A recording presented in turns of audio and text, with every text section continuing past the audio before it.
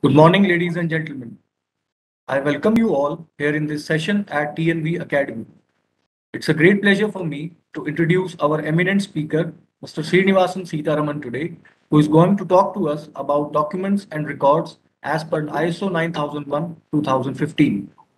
In this webinar today, Mr. Srinivasan Sitaraman will discuss this topic in detail along with some real-life examples he has experienced in the industry.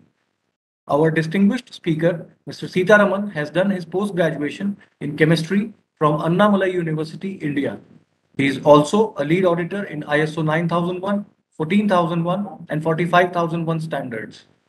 He has an industrial experience of around 30 years in various industries ranging from manufacturing of primary and secondary batteries, non-ferrous alloys, lamp components, and organizations based in India, South Africa, and Sultanate of Oman.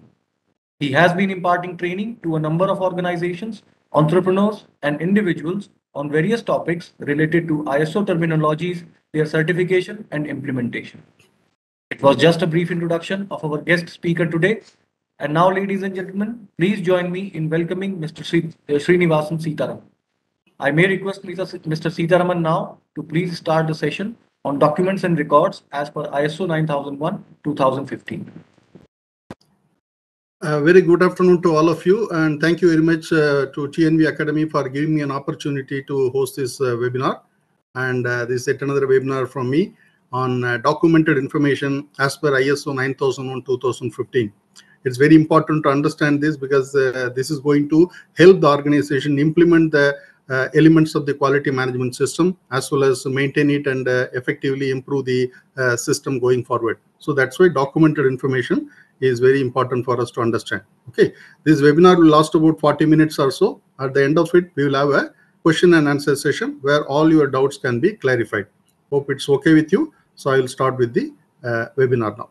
Okay, so in this webinar, the topics will be covered will be why document information. First of all, we need to understand why at all we need to have documents and records for the organization to implement this quality management system effectively.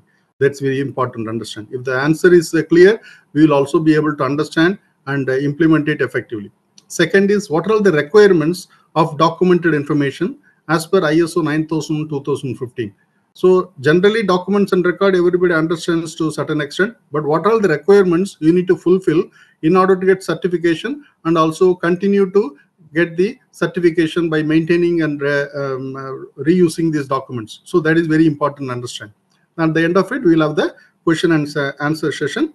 Any doubts, anything, if you put your queries through the chat box, I'll be able to pick it up and then we will discuss the answers at the end of the session. Okay. So now, need for documented information. Why documented information? It is very important for us to understand. First, what is document information? That is important. See, the definition here as per ISO 9000-2015 is information required to be controlled and maintained by an organization and the medium on which it is contained. This is very important to understand. What are all the key words here? Information I have highlighted, controlled is highlighted, maintained as well as the medium. Information is always useful data. It can be a number, or it can be instruction, or it can be any kind of data or information which is required for the organization to be controlled. Means you cannot allow the information to be available to everybody. It has to be controlled access to be given to employees, and also latest versions and all these things should be very effectively controlled. That's why information has to be controlled and maintained by organization. Maintain means from retrievability, from accessibility, and also it should not deteriorate with the elements. So that's why whenever any new changes happens, the old revisions have to be taken out by the organization and new versions have to be implemented, and that is what we call maintaining. So on a continuous basis, it has to be maintained. It's not like at the time of certification, we have made a fantastic documentation. After that, nobody is looking at it. So that means it is not effectively implemented. So always it has to be maintained. If organization is not reviewing or revising the document at least once in 2 years, that means that document is not being followed. So that is why maintaining it is also very important by an organization and the medium on which it is contained. Medium means it can be a electronic medium, soft, hard, digital format. Nowadays, the trend is moving towards soft format because it is environmental friendly, no need to waste paper, and also it's easy to control and make revisions very simply by a press of a button. We can make the new revisions available to everyone. So that is electronic way. Digital format is one part of electronic way. We are doing it, and soft, everybody understands it's basically a soft copy which can be emailed, transmitted very easily.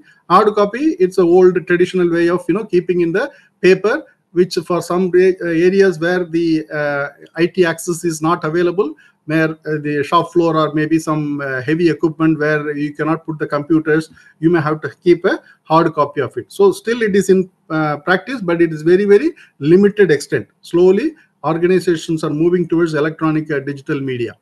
Also, it should pertain to the management system and processes. So whatever information we are talking about, it is not all the information we are talking only pertaining to the quality management system, because there are various other documents handled in the organization, like finance documents and other critical information which will be there but may not be pertaining to quality management system. So we are focusing only today in this webinar on the quality management system and the processes which has been established for the implementation of the management system. Information created by organization or from any other sources. For example, some documentation or information can come from external sources also. For example, ISO standard itself is not an internal document, it's an external document to the organization coming from international organization for standardization. Like that, engineering department may be following a lot of ASTM standards and other standards, even ISA standards. So many BIS standards will be there. These are all external to the organization that also need to be controlled and maintained in the organization. So that is what we are meaning here. Information needed for the operation of the processes. This is what is the nuts and bolts of how to operate the processes, like very clear instructions for everyone to follow, so that no mistake happens and also consistency is maintained. So that is what we call information needed for the operation of the processes. And finally, evidence of results achieved. That means if you have followed some instruction, you would have created some records. That's what we call evidence of results achieved. So more important of all is the evidence of results achieved. That is also considered as a documented information. We'll see the difference between them, but right now we'll take it as a documented information. Now you see that documents need to be maintained as documented information. Here basically we are talking about procedures, instructions, standard operating procedures and things like that. So that is to be maintained as documented information, whereas the results achieved or the records noted need to be retained as a documented information.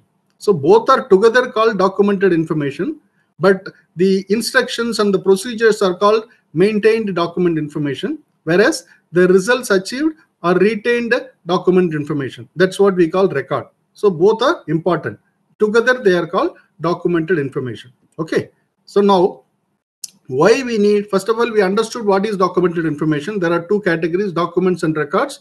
Now we are asking this question, why we need to have documented information. Remember, the goal here is consistency for your process. When an organization is operating, there are so many people working in a particular line. Everybody comes in a different shift. People are operating in their own way. What happens? They put their own thinking in the practice, and then we have no consistency in the process. So to get the consistency, everybody has to follow certain instructions. That's what we call a documented information. It for clarity and repeatability. Day after day, shift after shift, batch after batch, you get consistent quality because people are following a document and everybody is doing the same way, consistency.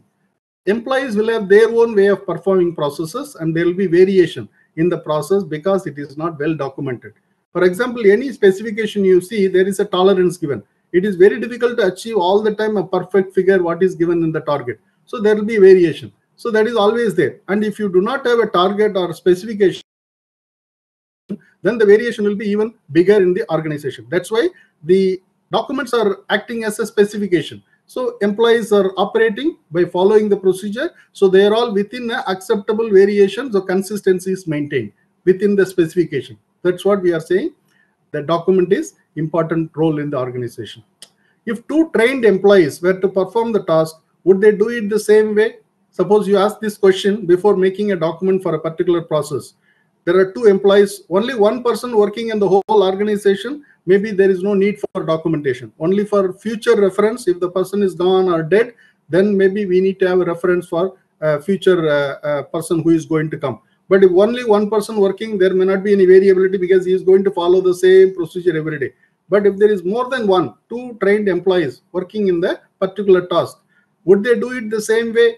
If the answer is even a slight doubt that they may not be doing it the same way, even there is a slight doubt, definitely we need to recommend a documented procedure for that. Okay, so that is what we should ask our question every time, whether document is required. If there is more than two people, will they do it the same way? The answer would be definitely maybe not, or even perfectly not, because even identical twins, they don't think alike. So they do their own thinking, and then they may have a lot of variation between them. Okay, they may look similar, but they may have totally different thinking process. So that's why they have to bring the thinking together. The document will act as a unifying component here. Okay, document what is being done. This was originally, when you talk about the nutshell of ISO, the main thing is whatever you are doing, you document it, so that consistency will come, people will start following it. Second thing is, do what is documented. It is not that I made a nice fantastic procedure and then I put it in the cupboard and I do my own thinking. That is not going to work. That's why first document what is being done, then do what is documented to achieve consistency and repeatability. Okay, so that is why we say documented information is very important for organization. Okay, so now let us see the difference between documents and records. I already mentioned both are together called documented information, but we need to understand the fine difference between them, so that when we implement this system, we will understand what is what and how we can implement it better. So first and foremost, instructions to be followed. When I say document, it is nothing but an instruction given, like measure this parameter every week. That is an instruction, so we can call it a document. Tomorrow I may say you don't need to follow it every week, you can do it every month. So I can change the document or I can change the instruction. Whereas record is evidence of following the instruction. Suppose I say weekly wants to be monitored, a person is monitoring, putting the data on a paper in a format or so, and then he is recording it. So that is period. No, nothing can be changed on that. Evidence of following the instruction. Whereas document is instruction to be followed. Second, document can be revised. I already mentioned, weekly can be monthly, monthly can be daily or fortnightly. You can change the instruction based on the requirement and the need of the particular measurement to be made. Whereas record, once you write the record, you cannot change it. That means it is a record is not valid. If you have any overwriting or any smudging on the record or cooking up data and all, it is going to be not considered at all. That's why document can be revised, records cannot be revised. It is cast in stone. Once written means that is all permanent.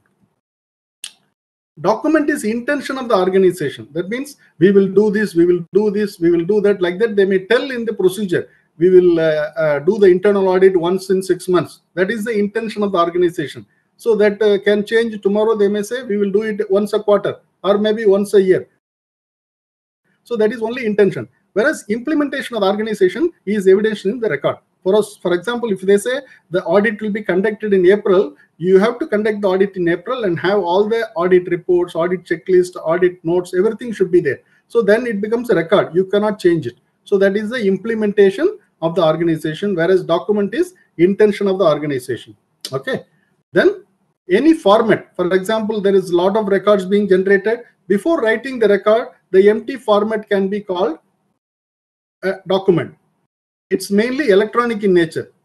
Documents mainly we are having electronic. I mentioned already, to save paper, we are going into electronic mode, keeping soft copies of it, circulating everything. So we are doing documents in electronic mode, whereas records are mainly in hard copies. Nowadays, electronic signatures are being accepted. So there are soft copy like SAP formats and SAP generated reports are accepted. But traditionally still, record means it's a hard copy is what people recognize as a record.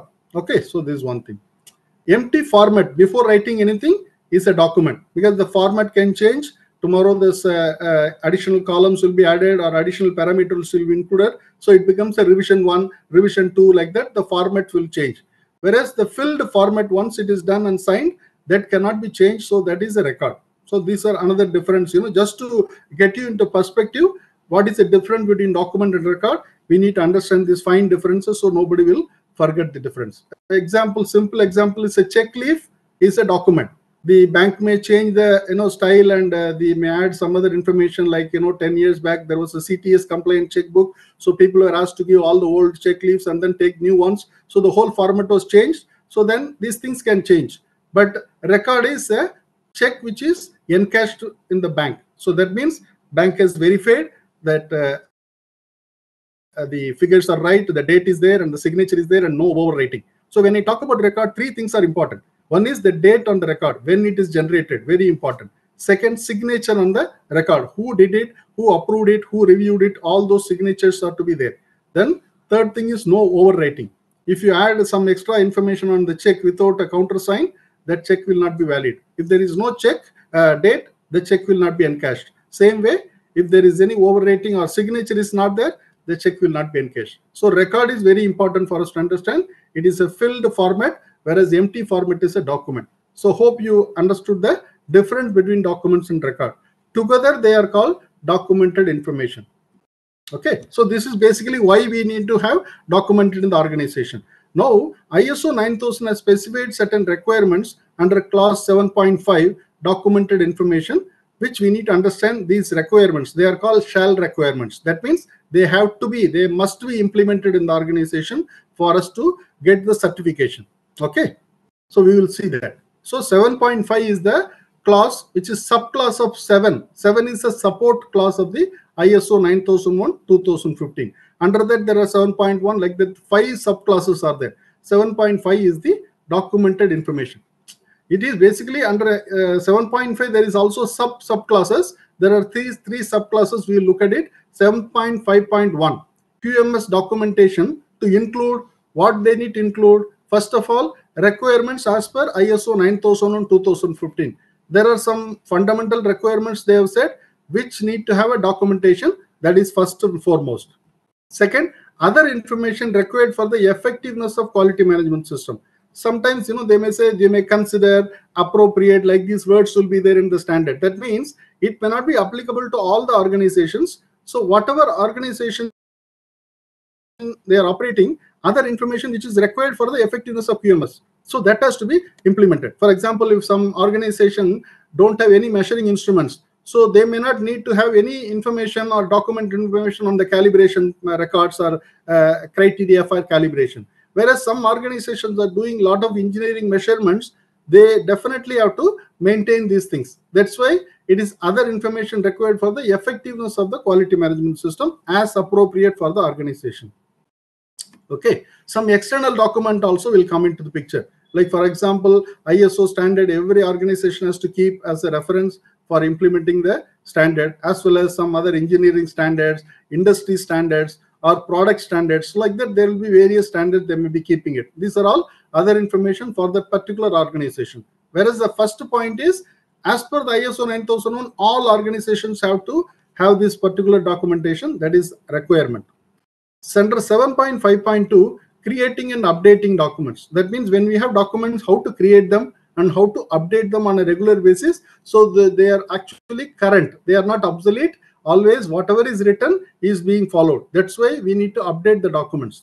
So it should have identification and description. That means the document should have proper identification. Is it a procedure? Is it a work instruction? Or is it a manual or format? Like that, the clear-cut identification should be there. And then description, what is it, the title, the unique number of the document, all that is very important.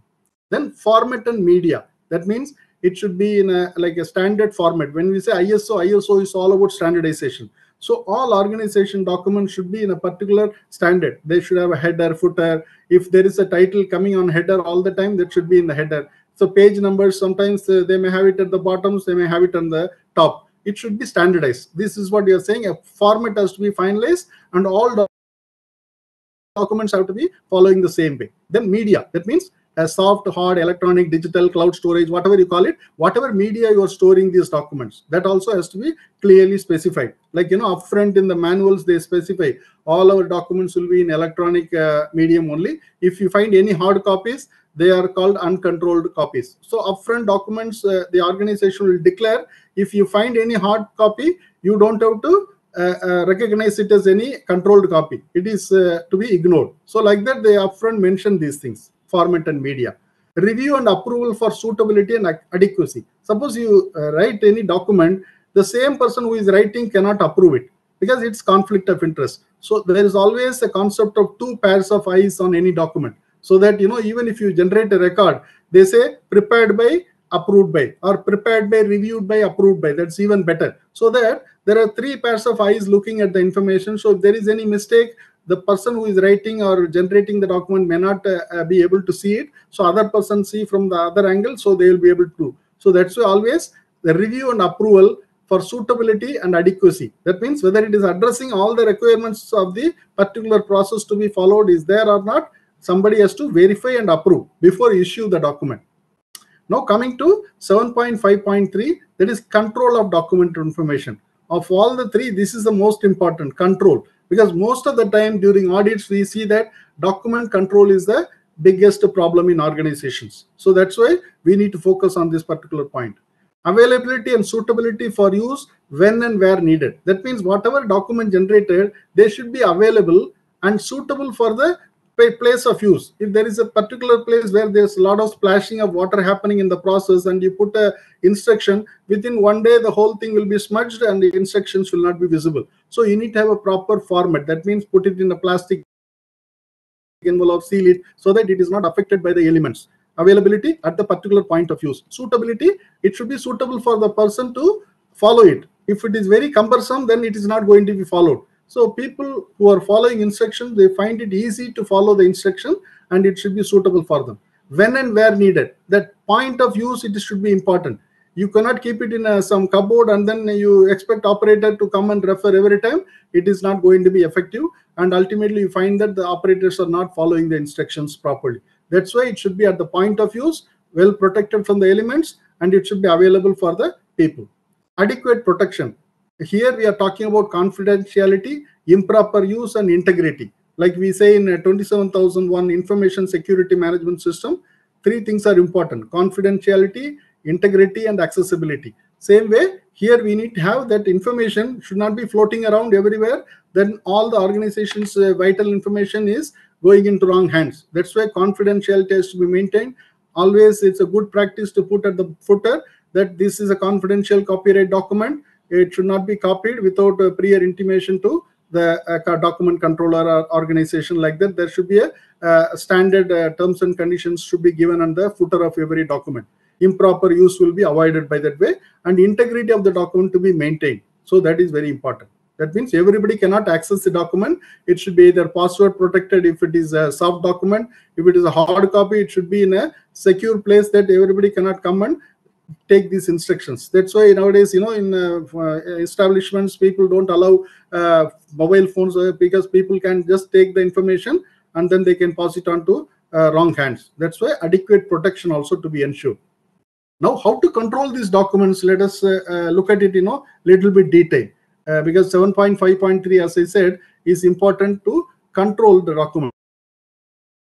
Okay, one is distribution, access, retrieval of documents. That is one. So, who are all to receive this document? That list has to be very clear. Like all documents need not go to all the people. So there should be a proper way, like level 1, level 2. Some documents will be there as per the need of the operator, need of the process in charge, or need of the HOD.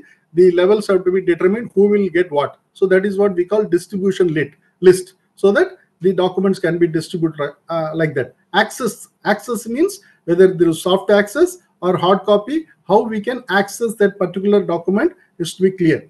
Retrieval of document, this is very important. During the audits, auditors will be looking for a particular document. They will also time the time taken for the document to be retrieved by the auditee. If it is taking more than 15 seconds to 20 seconds, that means they conclude the document retrieval or the document control is not effective, because people who are using document, they very well know where the document is kept, so it should not take much time. But at the time of audit, if they are searching for documents here and there, that clearly indicates the documents are not being followed. That's why retrieval of document is also one of the indicators auditors use to find out whether real document control is existing in the organization or not. In some organizations, I have seen a KPI of a particular document to be retrieved within 1 minute. So that is what they check every time and ensure that it is being followed. Okay, that is very important. Storage and preservation. How the documents are stored. Like, there may be one master copy printed for signing and approval purposes, and also during the external audit, that master copy also will be used for reference purposes. So that has to be stored in a proper way. Elements, they should not get impacted by this. So that's why sometimes they have got a room where fire protection systems are there. So that is what we call documentation room, where all these master copies are kept along with other critical documents pertaining to the organization. They have to be preserved so that elements are not attacking them, like water, fire, and other things. They spoil the document, means it's very difficult to get it. Like, for example, olden days, when marriages, I am talking about 30 years back, there will be only hardly 5-6 photographs they take, and then they put it in a frame and keep it. You will see it in your homes, your father or grandfather's marriage photographs will be like that, only 5-6, and that too black and white, and they will all be kind of getting damaged. So that's the kind of thing they had. So always these kind of documents are normally prone to deterioration over a period of time. So that's why we have to preserve them, and that also has to be mentioned. That's why soft format is always recommended nowadays. Control of changes. Suppose operator is working on the line, he finds there is a difference between document, what is written, and what is being followed because of some raw material change or process change or equipment change. These changes are basically, if they are not communicating to the relevant authorities, those changes will not be affected in the document. So they may sometimes, write it by hand on the paper and then do it. That's a very wrong practice, because that is not being controlled. People have got a lot of, pencil marks, pen marks on the procedure to indicate the changes. That should be totally avoided. They have to be properly controlled. That means a document change request has to be given, and the reviewing authority has to approve, and then it will be made, the change will be made on the original document, and the new revision will be issued to the place of use. That's a proper way of controlling the changes. Otherwise, during the audit, you find what is being used and what is written, there will be totally different, and then you will end up having a non-conformance on the document control. That's why control changes have to be very effective. Retention and disposition. For example, how long we want to retain the documented information. Certain documents will be very critical for the organization, like design and development and things related. Till the end of design life, you may have to keep. Certain documents like leave records and casual leaves, which are very bulky in nature, so many employees, so many records, maybe not need to keep it for a long time. So that's why how long you retain, that is what we call retention period. And how do you dispose them off after the end of the retention period? How do you dispose them off? Normally there is a proper way of disposing documents. All hard copies of documents and records to be shredded. They cannot be burnt. As per the Supreme Court directive, no burning of paper is allowed. So that's why we have to shred them and then recycle them. That is also good environmental friendly way of doing it. So we don't have to cut down many trees. We can recycle them. Our hard copies like this. Soft copies, we can archive them or delete them if it is not required. There is a lot of duplicate documents being kept that is not required. You keep one copy of the obsolete document, and rest of the copies can be deleted straight away. So these are the various ways of retention and disposition. This has to be upfront mentioned. How long you retain this document, and after that, how do you dispose them off? So that criteria has to be established and maintained. Okay. Then review and approval for suitability and adequacy. I already mentioned one person cannot make the document and issue and approve. That is not right. That's why there should always be a mechanism where somebody is reviewing somebody's document. Normally will be a hierarchical level. One person above the current level of designation will be reviewing it, so that he can have a better view of what is written and whether it is adequately addressing the requirements of the particular process, and then approve them. So that is very important. Hierarchical approval is always recommended. External documents to be identified and controlled. This once again auditors find many times external documents are not at all controlled. Only organization documents are well maintained and tabulated and kept there. But there are so many standards, engineering standards, product standards, even ISO standards are being used, but there is no list of how many documents are there, who are all having these document copies. Those information is not available. That's why ISO says even external origin documents need to be identified and then controlled. When I say control, you can't change those documents, but whenever latest revision comes, you will be notified. A mechanism should be available. So you retrieve the old document and then replace it with the new version of the document. That is why control is very, very important of all the things. And then review and approval for suitability and adequacy. and records to be protected from unintended alterations. Again, I said records to be protected means whatever generation records, that should be in a records room so that people don't change the records. And also unintentionally, for example, somebody is keeping a carbon copy and writing something on the other, not intentionally, and the impression of the carbon copy comes on the record. That's what I call unintended. So naturally, intended is totally ruled out. Nobody should do that. Unintended also should be avoided. So records should be protected from these things, elements and other things. Now, documented requirements. As per the clause, we need to look at each and everything. I have color coded them as documents in red, which is basically instructions which can be revised, and records in blue. That means once it is done, it is cast in stone. So now I have not included clause 1, clause 2, clause 3. As you all know, in previous webinars we have covered, there are total 10 clauses in any management system standard. So out of that, only 7 clauses from clause 4 to clause 10 are requirements, whereas clause 1, 2, 3 are only for reference information purposes. So that's why I have started my table with the clause 4, which is context of the organization. Now let us understand what are these documents and records which are required for this particular clause. In this 4.3 subclass, which talks about scope of the management system, which is very, very important document. It clearly tells what is covered in the quality management system, which is applicable for that particular organization, the nature of products and services, and the boundary, physical boundary, and what are all the activities they are doing. That all has to be covered in that. So the scope has to be very clear. That will be in the manual as well as in the certification issued to the company. That says clearly scope of certification. It will tell you manufacture of this particular product in this particular premises, and all the other associated processes like that will be mentioned. So if there is a design and development involved in the organization, that has to be included. If it is not applicable, you have to justify it so that you can exclude that. Like certain clauses in ISO 9001 can be excluded, provided you give a proper justification. Like I mentioned earlier, in an organization, there is no measuring instrument available, then naturally you can exclude, or you can say calibration or measurement traceability is not applicable in the scope. So like that, non-applicability can be justified with the proper explanation. Okay, so that is why the scope is very important. And also I highlighted in a bold to indicate that this is a mandatory document every organization has to have. So first and foremost in the management system, a mandated document is scope of the management system. Second, in the same clause 4.4, information necessary to support the operation of QMS processes. Here I have highlighted the word necessary. So it means it is not all the things you have to document. What is important, necessary, which is important to ensure that consistency is maintained. So that's why this also is important to have it as a document, whatever is necessary to support the operation of QMS processes. Okay, so these are the two important documents under clause 4 of ISO 9001:2015.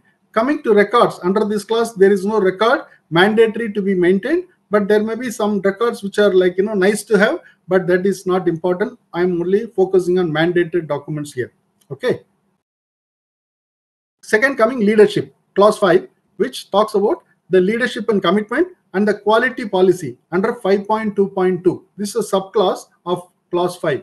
Here the quality policy is a maintained document information. That means the policy will be revised as per the changing circumstances. It will be reviewed in the management reviews so that it will be constantly updated. That's why it's called a document, and that's why I made it in red. You understand, documents are always highlighted in red, and this is also very important document. That's why it's also in bold. So 4.3 from clause 4, scope of the management system, and 5.2.2 quality policy. This is also very important document, mandatory document as per ISO 9001:2015. There is no record mandated under this particular clause. Now coming to clause 6. This is 6.2. It says quality objectives.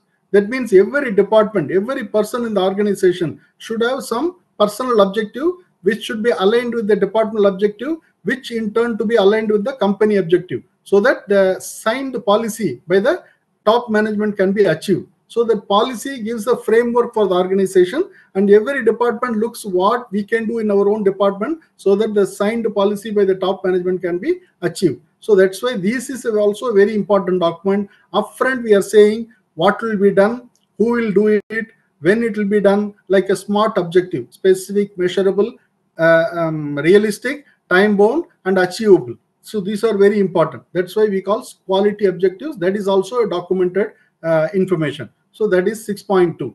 And in records, there is no mandatory requirement, but normally it is nice to have a risk and opportunity register where we maintain what all organization can foresee kind of risk and what are all the organization opportunities that can be availed, and then periodically monitor them and mitigate the risk and manage the opportunities. So that is again nice to have, but not a mandatory requirement as per the current version of the standard. But in future, there is a likelihood that this will become a mandatory document, because the risk and opportunity register is actually helping the organization to accelerate the growth, because they are managing the risk and opportunities very well with the proper established framework. So that is why it is also a nice to have a record. Okay, under support clause 7, there is no documentation requirement. Okay, but when it comes to record, there are some mandatory records here. 7.2, under clause 7.2, records of training, skills, qualification, and competence. This is very important, how the employees are being trained so that their competency levels are increasing the organization as a continual improvement. So that is why current level of the employee, what training he needs, how they are trained, and what are all the records pertaining to that, and how their skills are getting upgraded. This is a very important document. Second one, 7.1.5. Under this, we are talking of calibration records pertaining to measuring equipment. Here I have put a star. That means wherever it is applicable. For example, I already mentioned some organization may not have any instruments. They may only be doing monitoring. By naked eye, they can monitor so many things. They don't need a physical measurement. So in that case, it's not applicable. So if it is applicable, then they have to have calibration records to ensure that the measurement traceability, whatever measurement they are doing, is basically validated with the calibration records. So that's why it's must.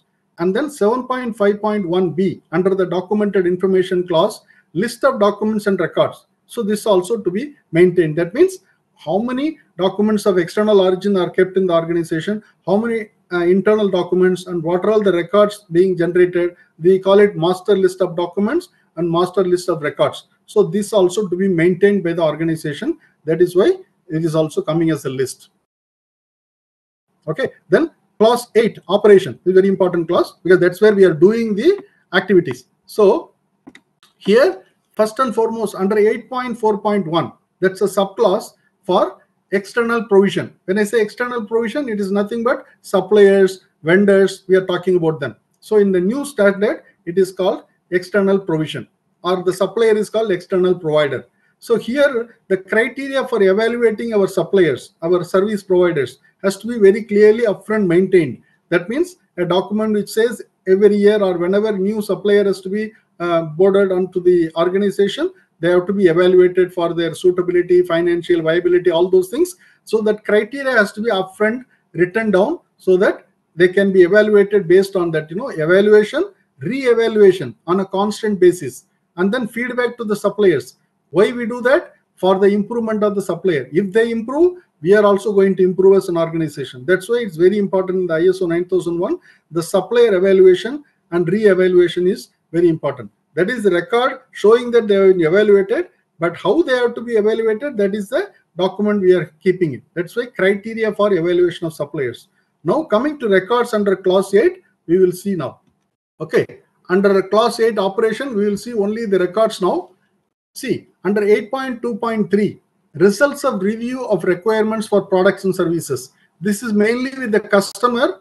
Whenever we get some order from customer, we have to review the requirements of the customer so that we are meeting the requirements in full. So there is no customer dissatisfaction. That's why we have to review the requirements of the customer and keep all the records pertaining to the review. Earlier, we used to call this contract review, but nowadays, this is results of review of requirements for products as well as services. If you are a service industry, then your service requirements from customer has to be reviewed and accepted.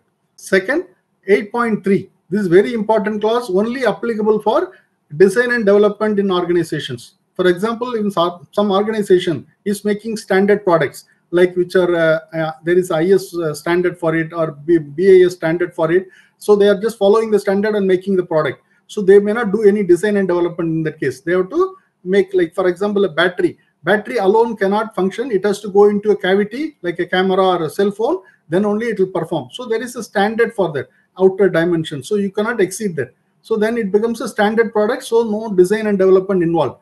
But you are making a bottled water, for example. The water inside is a standard. There is a ISA standard for it. Then there is no design and development for the water. But the bottle we are making, it is unique to individual manufacturers or suppliers. So they have to have a particular design to ensure that this can hold this water, and the integrity of the bottle during packaging, transport has to be evaluated. So the design of the bottle will undergo for design and development. So they will have to do a design and development right from customer requirement, and then how they are taking the inputs and how these things are managed, planning, review of the requirements, and then verification of the requirement by doing calculations, and validation of the design and development requirement by making a prototype product. A single product or first of batches are made, and then the entire design is validated, then only mass production is done. Once that is done, the outputs, the design and development outputs, there are also a lot of records like bill of material and other requirements of the product. Everything is clear cut mentioned. So these are all the records we have to maintain. And whenever we change the design, for example, there is some market complaint or customer issue, we change the design, then also we have to do this entire planning, review, verification, validation. All those records have to be maintained. That's why 8.3 only for organizations doing design and development. That's why there is a star on that. Okay. Then comes to 8.4.1, records of evaluation, selection, monitoring, performance, and re-evaluation of external providers and actions thereof. We saw in 8.4.1 there was a document requirement, which is criteria for evaluation of suppliers. Now we have done the evaluation, we have generated the supplier evaluation records and re-evaluation records, and then based on the records, what actions you have taken, these also have to be recorded. That's why it is very important document. Then 8.5.1, characteristics of the products and services. So whatever products and services you make, for that, what is the characteristics? If it is a product, there should be a specification and things like that. It has to be recorded. If you are providing a service, then what type of service you are providing, it should be upfront recorded. Then if you are making some products where traceability and identification is a requirement, then we have to maintain the traceability batch wise, product wise, so that if there is a recall in the market, for example, in automobile industry, this is very important to maintain traceability so that we can limit our recall quantity. If we do not have a traceability, we will end up recalling millions of vehicles, which is a waste of time and money for the organization. That's why the traceability will help the organization to limit the recalls, or even identify any particular problem in a particular product. We can find out where it happened, when it happened, and we can take a focused corrective action in this regard. That's why identification and traceability, where required, the records have to be maintained. Then 8.5.3, property belonging to customer external provider. Suppose some customer is sending some product for repair in your organization under warranty or out of warranty. So then till it is remaining in your organization, it is treated as customer property. As you know, ISO 9001 focuses on customer satisfaction. So any property from customer has to be treated with the utmost respect and utmost care, so that if there is any damage or deterioration, they have to be immediately reported to the customer. Same way, external provider, like supplier may be sending a lot of material to you, but you may pay the supplier as and when you consume whatever quantity from the stock. So then the whole stock is belonging to the external provider. Only what you consume, you pay for it. But the remaining stock also is within your organization, because he may not have space constraints may be there. But then you have to take care that his product is not damaged. That's why customer property and external provider property has to be very important. All that records, stock quantities, how is the condition, and any damage, how you are going to communicate, all that has to be recorded. Very important. Then 8.5.6, under the operation clause, results of review of changes to production, service provision, the person authorizing is change. Suppose some change is done in the production schedule, all those things, those records has to be maintained, so that there is always a traceability of who authorized what and what actions have been taken will be maintained. That is again a mandatory record.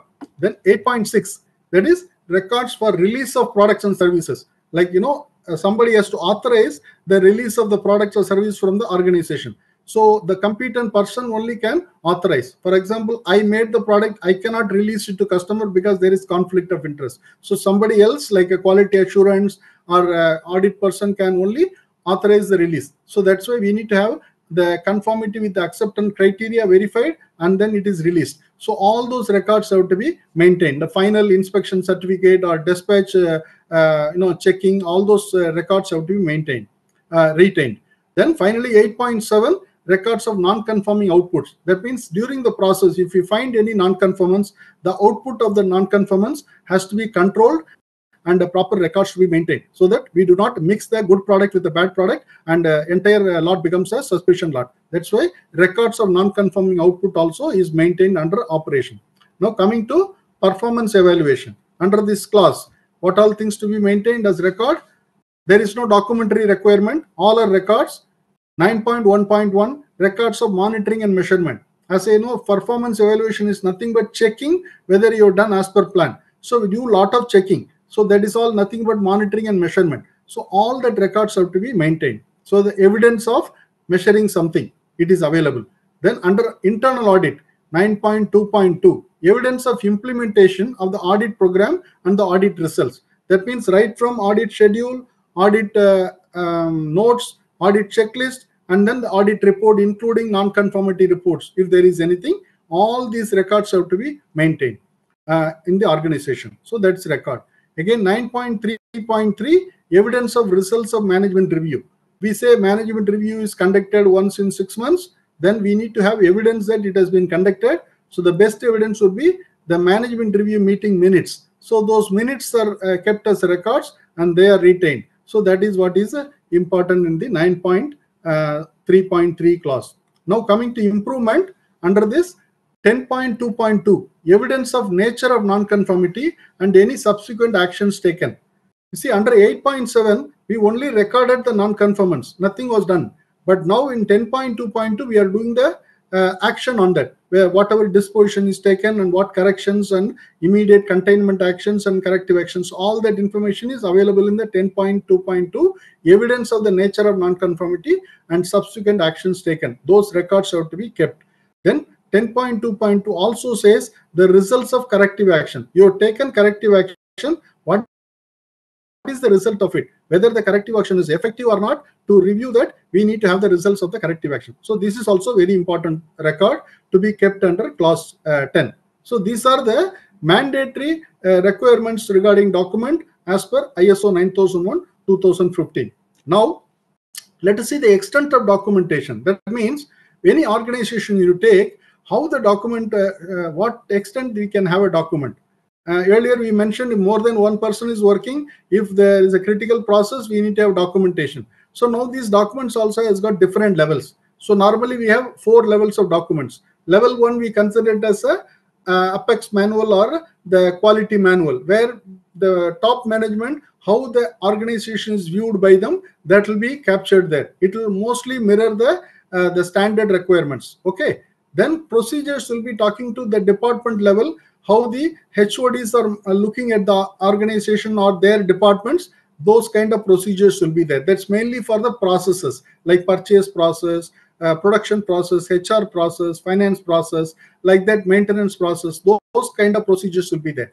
Then when you come to the level 3, which is basically the on the line procedures, how the operators have to do certain jobs. It can be a standard operating procedure or work instruction or operational control procedure or simple workflows where people can easily follow what is being done, like pictorial representation of the activities happening in the particular area. These are all called work instructions. Then finally, the records. The records are the level 4 document or whatever, level 4 documented information, where we are showing evidence of what all we have done by following the documents in level 1, level 2, and level 3. So you can see the pyramid structure. The base is formed by the records. So from the size itself, you can see the records are playing a very important role in the implementation of quality management system. So that's why the records form the bedrock of the quality management system, which will tell you whether organization is implementing the QMS effectively or not. So this is what is the extent you need to understand. So with this, I conclude my webinar. Now I will open the forum for questions. I have received some questions on the chat box, and also I will invite more so that we can answer all of them. Yes, sir. Yeah, I have a question. Yes, sir. What is more important, document or records? As you can see from the pyramid, the documents in the old standards version of the ISO 9001 more focus on the document instructions and things like that. Slowly, the standards have matured over the last 35 years. Now the focus is shifted from evidence of implementation. That's why I say is record. So records are more important for the organization to evidence implementation of QMS effectively than documents. They are also important, but the more number of records are being necessitated to show the requirements are being complied. So only 3 or 4 major mandatory documents are there in the entire management system, whereas there are records, more than 20 records to be evidenced, so that we can implement the system effectively. So I would consider records more important, and our pyramidal structure also indicates that. Okay, thank you so much. Yeah. Sir, I have a question. How many documents and records are mandatory as per KMS? See, as far as I am concerned, the document part is very clear. Maximum 3 or 4 maximum. That one is 4.3, the scope of the management system. That's a mandatory document. Then 5.2.2 is the policy, the quality policy signed by the organization. That's a mandatory document. Third is the objectives, quality objectives set at department level. That is 6.2. So these are mandatory, and maybe 4.4 to certain extent, which is also important if there are processes which are going to implement the quality management system. Whereas records will differ from organization to organization. Suppose an organization has got a design and development, there will be maybe another 15 to 20 records we have to keep. Whereas if the design and development is not there, then those things will not be applicable. So it will vary from organization to organization. But regarding documentation, it's more or less, the documents, it's more or less same across organization. 3 mandatory or maximum 4 mandatory documents. Records, there will vary, depends on the nature of the products and services offered by the organization. Sir, one more question. Yes. How to control documents electronically? Nowadays, as I mentioned earlier, the shift is happening from hard copy to electronic. There will be a document controller assigned in every organization who will have the single access, for the master access for the documents. He will be keeping the Word document, MS Word document, or any other Word software, but he will only put the control copies in the PDF format in the server, so that everybody can only view the document. They will not be able to edit those documents. So if you find any Word document in any other place, that means it's uncontrolled. So that is very easy way of controlling, and that can be password protected, and the hierarchical person can know the password. So in case of his absence, he will be able to open those things. It will the server and put that. Whenever you want to change the document, immediately you can take the old version and then put the new version in the server. Old version can be put in the archive.